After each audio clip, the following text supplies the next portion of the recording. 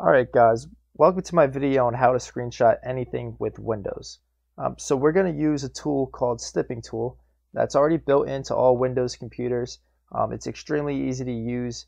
You can use it to screenshot images that otherwise you can't download, snippets of text, or basically anything that's on your screen that you want to save as an image. So what I'm going to do is I'm going to open up Snipping Tool, and you can do this by going to all programs and finding it, or what I like to do is I use the Windows search bar. I type it in, it pops up, I click on Snipping Tool, then the toolbar is now open in that upper left hand. So there's four modes in Snipping Tool. We have full screen snip, window snip, rectangular snip, and freeform snip.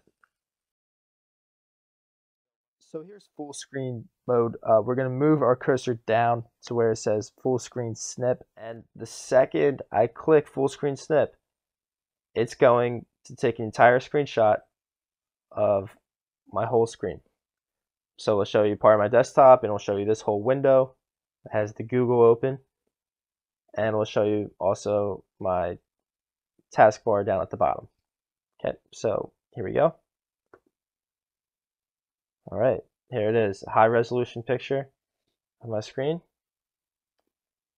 As you can see, the whole screen is included. If you want to save this, what we can do is we go to File, Save As, and you can name it. We'll say full screen. And you can save it as a PNG, a GIF file, JPEG, or a single HTML file. So we're just going to screenshot it and save it as a ping, hit save, and we're done.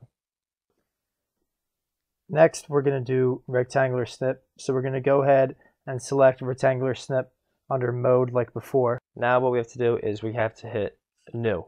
So we go to the left corner right here where it says new and click on that, and now you can see the screen becomes transparent. Anything behind this toolbar I can snip. So what you're going to do is you start at one corner, you click and you hold, and then you drag all the way to where the opposite corner of the rectangle should be. Okay. Next, we're going to show you window snip. Again, go select it under mode.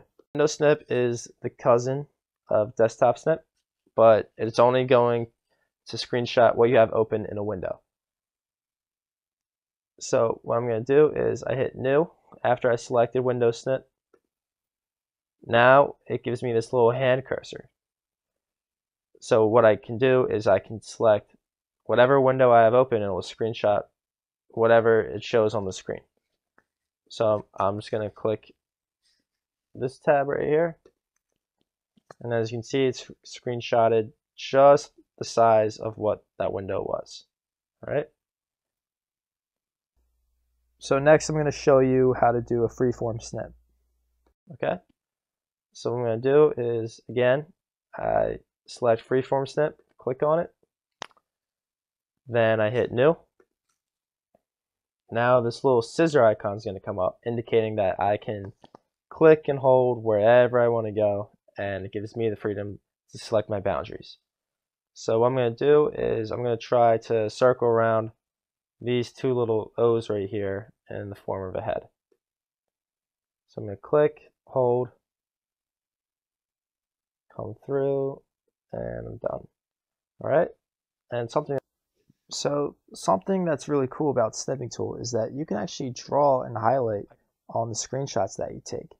So we're going to go select the pen icon. Then you can actually customize the pen. You can customize the color, the thickness, and the point. So we're going to go with a thick point pen, and you can actually select between chisel and round tip, but I think we're just going to do a round tip for now. I'm going to hit OK.